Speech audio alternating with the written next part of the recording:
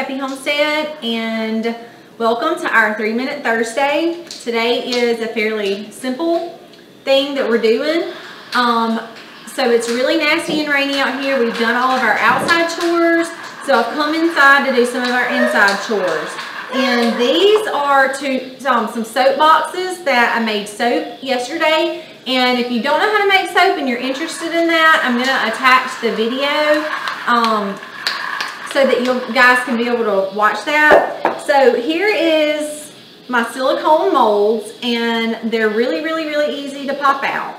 So I just pop those out, and what I want to show you how to do is cut soap. Now, I bought this entire kit off of Amazon. It's fairly inexpensive, and if you're going to be an avid soap maker, it's a really good investment. So I have been very pleased with my soap. And this is a ruffled cutter. I'm not sure if you can see that, but this is a ruffled cutter, and it makes beautiful cuts in your soap. And so I make this for us. I've heard wonderful testimonies of people who buy my soap. I have a lot of local customers. I actually have a lot of Christmas orders going in for Christmas presents. So this is a batch that I did just a few days ago, and now it's time to cut. So this is the next day, and I'm ready to cut my soap.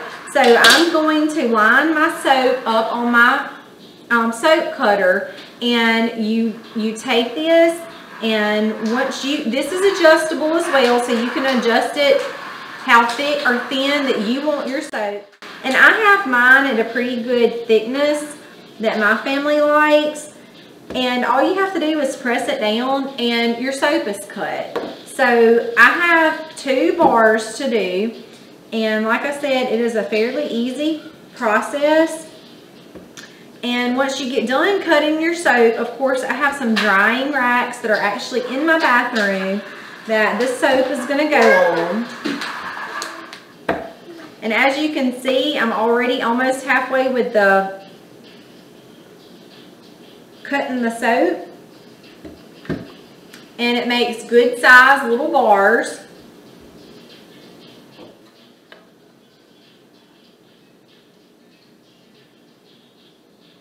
And then these will go on the drying rack for about 4 to 6 weeks. And like I said, I have a video that will be attached to this that will teach you everything you need to know about soap. And there are no dyes, no chemicals, no fragrance put in my soap whatsoever. So people that have had issues with things like eczema and other type skin issues, super sensitive skin, find that my soap does amazing. I also had a lady tell me, who is now a regular customer of mine, she had real bad issues sweating in the summer, and found that and then she would break out from a really bad rash from sweating so bad. And she told me that her skin has never looked and felt so great since she's been using my soap. So I wish that I could get video testimony of all the people that have enjoyed the soap so much,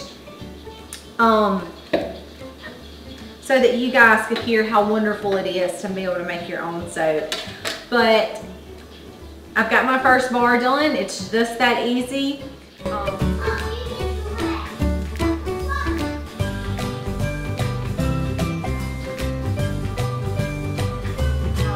So happy homesteading, y'all.